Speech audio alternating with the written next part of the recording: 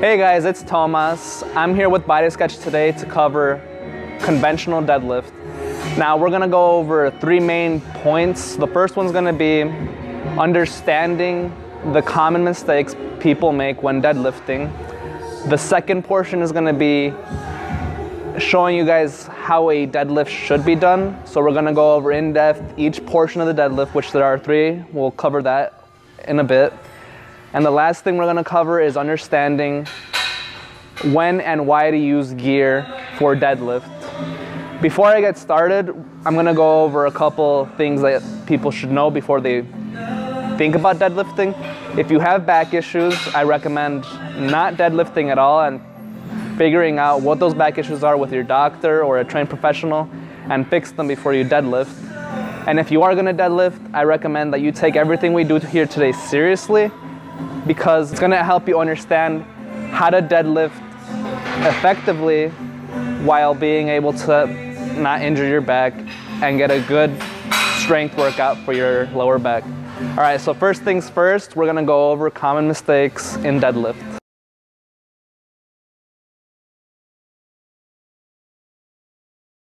All right, today we have Tomas gonna demonstrate what hitching is. Hitching is essentially locking out the legs before finishing with the hips. This is very bad, and if you do this, make sure that you stop doing it, because it puts your lower back into a very bad position, which can eventually result in injury. And injuries, as we all know, inhibits us from continuing to make progress. So do not hitch. The next mistake would be bending arms. Bending arms when you deadlift is very bad. Bending the arms when you deadlift is bad for your bicep muscle. This is why some people get a torn bicep. If you look up torn biceps, it is essentially the bicep tearing from the bone and the tendons that it should be attached to. The next deadlift mistake would be bad thigh position.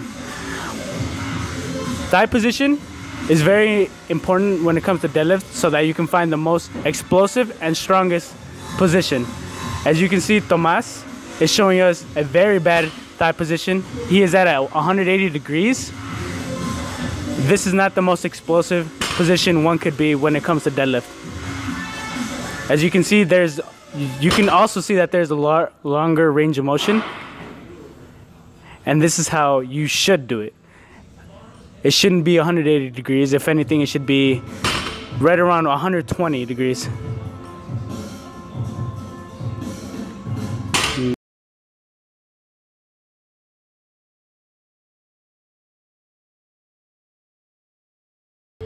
Running your back is a very bad position to put your back in. It could result in injury, which is very bad. It also increases the range of motion and disengages the lats. And when you disengage the lats, it reduces the amount of weight you can actually pull off the ground.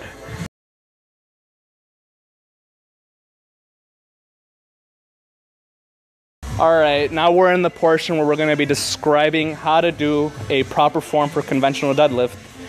Now the first thing we're gonna go over is understanding proper leg position. Now Jorge is about 5'7", right? 5'6". So his leg position is gonna be about shoulder width apart. Now the first immediate thing that he's gonna do is gonna place both his arms to the sides of his legs. The first thing you want to notice is that his arms are really close to his legs, so that when he tightens up, his arms are grazing the sides of his legs. And this is really important because you want to create a very tight, explosive position for conventional deadlift. Now the second thing we're going to discuss is understanding how to get your thigh into a good, strong position. So the best way to explain it is understanding that your shoulders should be directly over the bar. All right, so George here is demonstrating how to put your shoulders directly over the bar, and now he's gonna get his hamstrings into the right position. So for George, this is his typical start point for a deadlift. Now the second thing you notice is that he has a pretty straight back, and he's created this by contracting those shoulder blades back. All right, the next thing we're gonna start going over is understanding how deadlift is a spring action. So when you're deadlifting, it should be a fluid upward motion, almost like a spring. So we're gonna have George here go up to the halfway point to show you how to start a deadlift. As you notice, his hip is still in a very open position. His legs have not locked out. There's a lot of tension right now. So what I'm gonna have him do is finish by locking out his hips. And that's how you finish the secondary portion of a deadlift. Now he's gonna demonstrate 2 reps on how to deadlift.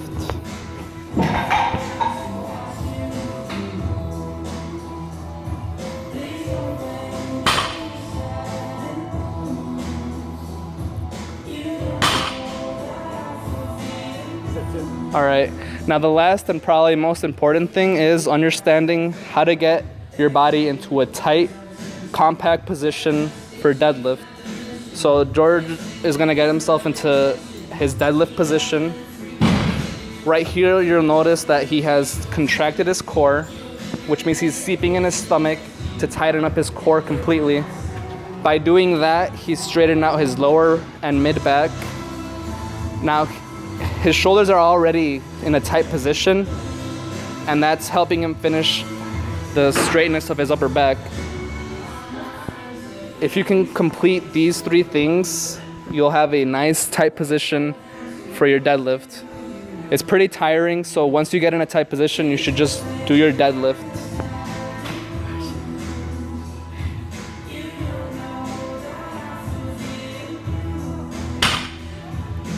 All right, last thing, and probably the most important thing for beginners, is understanding how not to bend your arms when starting the deadlift. George is pretty comfortable doing deadlifts, so it's not really an issue for him. But when you're a beginner, you tend to bend at the arms. So to stop this from happening, you rotate your elbows forward like George's, and that creates a very tight position for your elbows.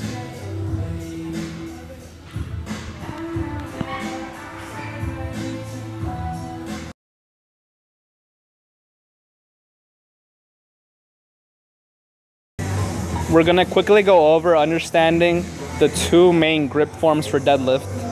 The first one that George is demonstrating here is double over. His thumbs are also behind the bar, grappling it the full way. The main benefit of double over is that for beginners, they won't have a problem activating both sides of their back at the same time. So this provides a very stable position for beginners. However, there comes a point in time when you can't hold the weight you're doing with double over.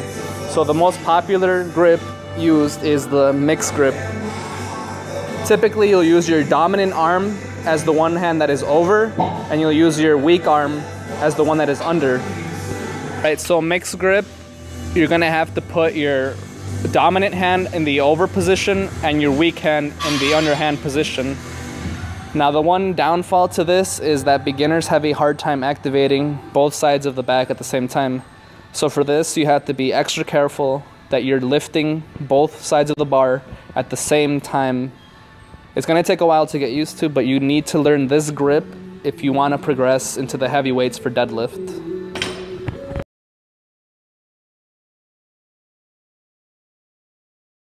The last thing that me and George are gonna go over is gear and when to use it. So there's two ways to help your grip out. So we have straps. You can use these with or without shock. And what this does is it creates a hinge from your wrist to the bar. So it basically deletes having to worry about your forearm, and it just holds the bar for you. The best alternative, one that I like using a lot, is chalk. You'll typically be using chalk with your double over or your mixed grip, and this increases the amount of friction between your hand and the bar, and it helps your grip out a lot because all that sweat isn't making your hands slip from the bar. And then the last thing George is gonna demonstrate where to place a belt, and I'm gonna be going over why and when to use a belt.